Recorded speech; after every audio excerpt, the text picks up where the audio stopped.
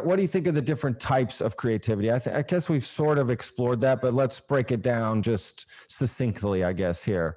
What do you think of the different types of creativity? So you have the most common one, which everyone kind of labels as creativity, which is artistic expression.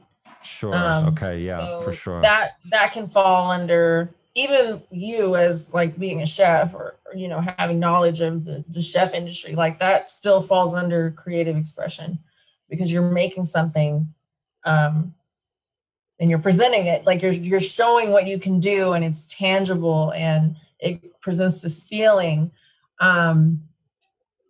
There's analytical type of creativity.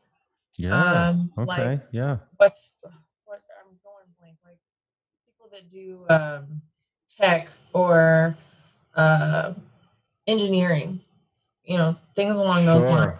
Yeah. 100%. Are creative. You have business-minded people, people like Jeff Bezos or any of your millionaires you want to put on the wall. They all created an idea that was like, why didn't I think of that? I mean, some of them didn't even finish college. So Totally. there's so many different ways, and you can see it because it's in the area of what hasn't been done before.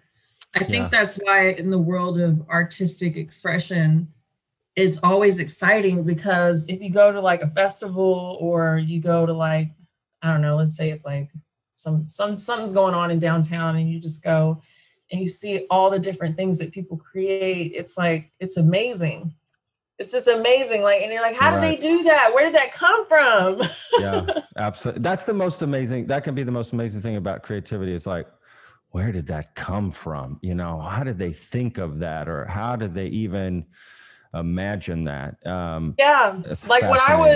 Like so music was my first love. I'm not sure if I said this in our last interview or not, but music was my first love. That's what I originally was going to go to school for. I wanted to be a composer and conductor for orchestras. So I studied a lot of music pieces, and this is why I fell in love with it and appreciate it so much, because when I had to start looking at the sheet music and I saw the things that these great composers, these famous composers like Beethoven or something, they created, and you're looking at these tiny little marks on these pages, and it's like hundreds of pages. And that translates to this historical, beautiful piece of music that everybody knows when it plays.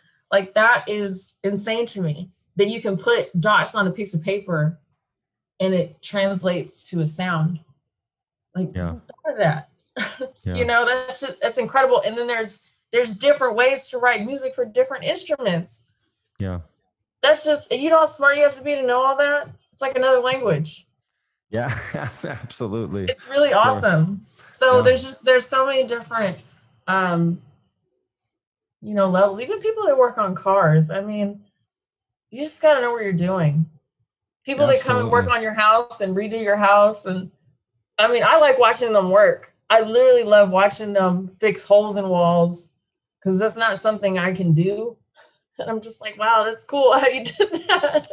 And the best people, like, let's say construction or something. I remember seeing this video on Instagram of this guy doing a roof thing, and it was like this quick boomerang thing, right? Where he like, where he was laying the roof down. Yeah. I know what you're talking about. I was like, what? And that's creativity. You come up with creative ways to, do your job better.